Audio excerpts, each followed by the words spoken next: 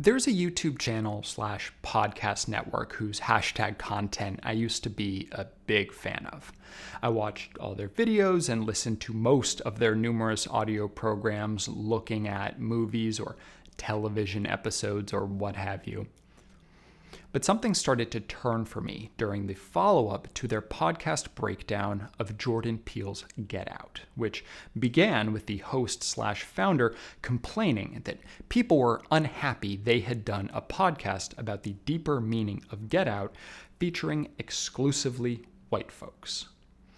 And I was struck by that too, but it was really the whining, and particularly the our one black guy wasn't available and also you can't tell us what to do defense that gave me pause.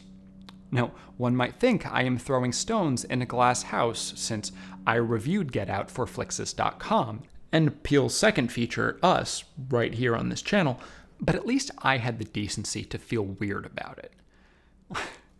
Hello, by the way, and welcome to the week I didn't review. You can call me about to get canceled. And today, I am discussing two plays that I never covered, but still want to talk about. Slave Play, which just hit Broadway and is running at the Golden Theater through January, and What the Constitution Means to Me, which recently closed a highly celebrated run. Both of these shows came from off-Broadway engagements at the New York Theater Workshop in the East Village, which is probably my favorite theatrical venue in the city. Ever since I saw their production of Othello back in late 2016 featuring Daniel Craig singing an acoustic version of Drake's Hotline Bling, I was all in. And I have made an effort to see as many of the shows they've put on as possible. As a result, I saw Slave Play opening night last November, and I did so without the faintest idea what I was getting myself into. Because when I know I'm going to a thing, be it movie, play, or whatever, I actively avoid any information about it. Based on the name, I assumed it would be difficult. When I saw in their reconfirmation email on the day of that it featured nudity, sexual content, simulated sexual violence, and racially violent language, I was prepared for something devastating. But I was not prepared for Slave Play. When it opened with a woman coming out dressed in antebellum clothing who proceeded to sweep the floors and then twerk to Rihanna, I was so confused. When the true nature of the play revealed itself, I was honestly just happy that I wasn't going to be watching the horrors of an actual plantation theatrically rendered for 100 minutes. The unequal parts hilarious and emotional look at the dynamics of multiracial and white-black in particular couples in America today is genuinely amazing. In fact, it was the best show I saw last year, and I'm extremely excited that it's getting new life on Broadway. On the other hand, I had literally hundreds of opportunities to see What the Constitution Means to Me before I actually did, which was right under the wire, just 5 days before it closed. I have so many automated emails telling me to see it and to see it cheaper than I ultimately did, and I ignored every single one of them. It required a friend telling me that for her birthday, she wanted me to go see the play to make it happen. And I loved it, although its structure undermines its power in order to make people feel better about the world, which was slightly frustrating. I'll get to that. The reason I had avoided the show, honestly, was that I had assumed it was about politics, and I would rather watch the reenactment of a plantation experience than a critically acclaimed dramatic monologue about modern politics, which says a lot of things that I don't feel like unpacking. The week I finally went happened to be the one leading up to my channel's anniversary, and obviously I wasn't going to scrap all of the work I had done to talk about a show that had just closed. But I knew that I would figure out a way to shoehorn it into some future video. This one. The decision to not review Slave Play was more complicated. It happened to be Thanksgiving week, so logistics were an issue, and I was also conflicted about doing a video on an off-Broadway play. I was concerned that it was too niche, even for me, though my review of Dragon Spring Phoenix Rise means I've pretty well resolved that one. By the time that I saw that the show was being reviewed in other places that don't typically review plays, it seemed too late. And also, look at me. I'm good to talk about toxic masculinity forever to idiots who actively misunderstand what it means, at least conceptually. In practice, I'm so over that shit. Because it has impacted me and my life. But do you know what hasn't? And never could have? Growing up in a country that was founded on the belief that I am inherently less than. And I'm not just talking about race.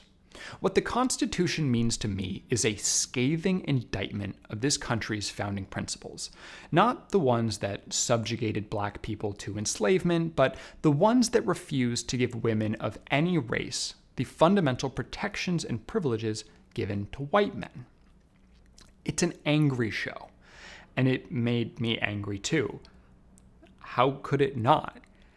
How could you hear her story and feel anything but fury at the society that made it necessary? And I'm a fucking white guy. I'm the enemy here. But I was also never the target of writer-performer Heidi Schreck's ire.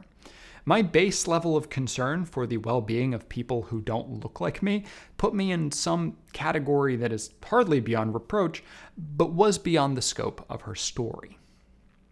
Slave Play, on the other hand, gets right at those people, the ones who consider themselves allies and do care but still don't really get it, the people who would go see a show like this, people kind of like me.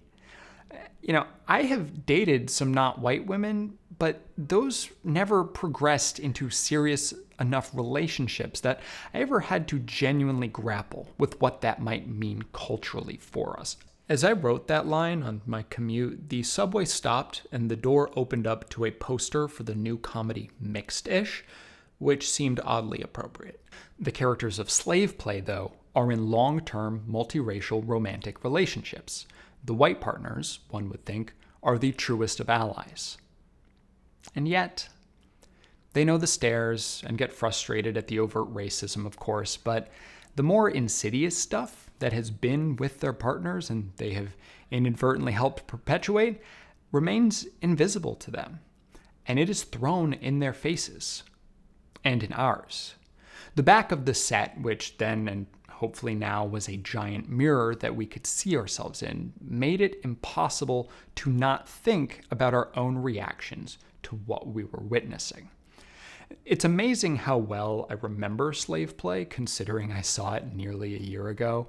You know, I go to a lot of things, which this channel is a testament to, and even stuff I liked well enough, I tend to forget before too long, not just the specifics, the very fact that I saw them.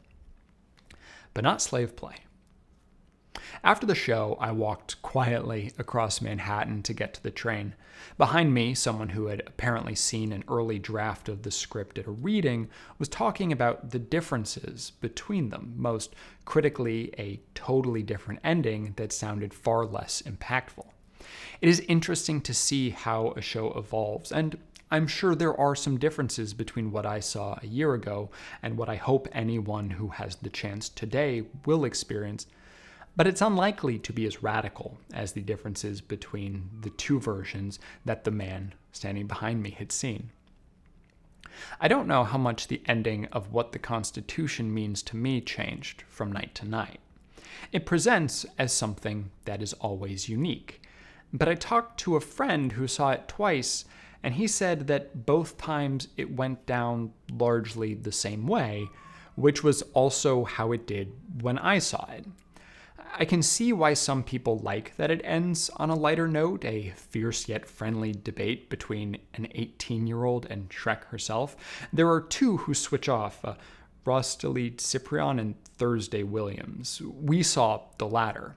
The two debaters are given a prompt. It might change, but in all three cases, it was, should the Constitution be abolished? They're given a minute to prepare, and then they go.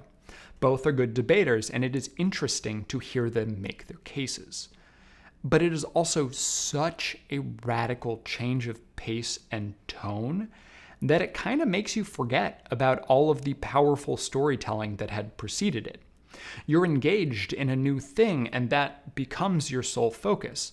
And of course, you bring everything you have heard into how you hear the arguments, and it helps make the case for yes far stronger than the one for no, but it's been relegated to context. Slave play leaves you with the pain and with reflection, both literally and figuratively.